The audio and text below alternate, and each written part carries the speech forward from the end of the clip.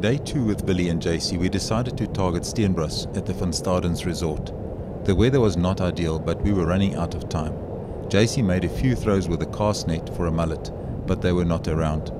After a long walk, we found an area where the water looked right. The guys used the smaller BKK heavy circle hooks with a small chocker bait on dingle dangles.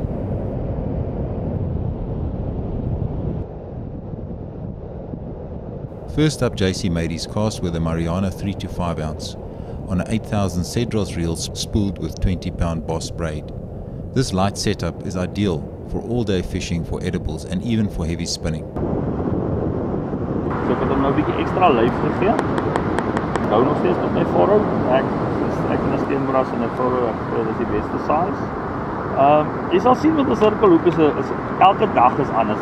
So as jy op 'n dag vang, jy vang bronsbream, galjoen, Steenbras, alles. En jy kry hom omdat hy nie lekker jou plat trek nie.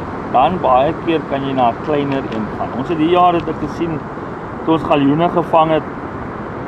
Ek vang gewoonlik met 'n trio en dan hy trek my nie plat nie, dan mis jy verskriklik baie of jy hak hom in die onderlip.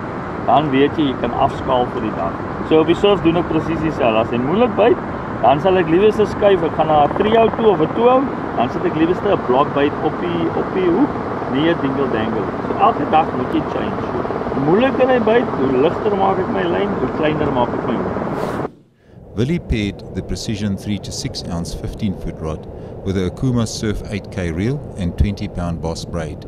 This setup is ideal for long cast to edible and even flat fish with slightly heavier braid. This long cast reel makes reaching those far sandbanks just a little easier. First on was Willie with a nice Steenbras, our target species. After a quick photo it was released, and then JC did the rod dash for a bite on the Precision 6 to 8 ounce, paired with a metalloid reel and 50-pound braid. This setup is geared more to heavier fish and sharks. Jy gaan sien hoe vinnig is Willie aan nou stop doen. Ek is ongelukkig Afrika. Maar ja, ons het nou ou gesien 7 sekondes hardloop in 100 meter. Then it was Willie's turn to show us his heels as his rod had a good bite. Willie makes quick work of the Steenbras.